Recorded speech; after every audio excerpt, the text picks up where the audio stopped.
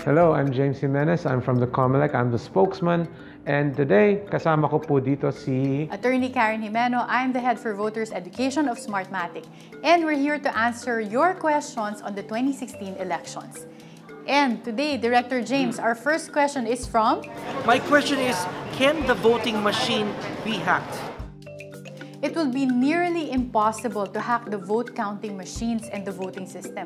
The vote counting machines is heavily encrypted. That's true. And ang isang mapapansin natin, yung ating mga makina, they are stand-alone.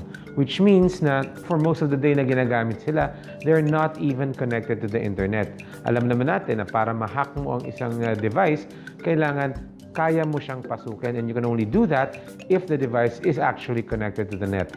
The VCMs are standalone, so it makes it practically impossible to get in there and hack the machine. And imagine, Director James, for someone to do that, they would have to be connected dito sa vote counting machines in front of all the Board of Election Inspectors and in front of all the voters. Yan, tama. And wala naman tong Wi-Fi access. So hindi talaga pwede mangyari yun. And what about during the time that this is transmitting the votes? It's going to be online, right, Director James? Yes, it will be online. Nagta-transmit siya. But dalawang bagay. First of all, it's going to be online for a very short span of time only.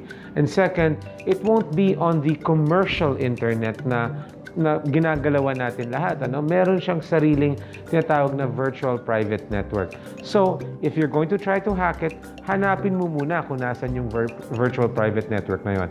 If you can't find it, you can't hack it. And all the results of the vote counting machines are encrypted. The encryption being used is stronger than what is used in most bank programming. If you have any more questions about the 2016 elections, use the hashtag #PhilippineNask2016 and send it to us.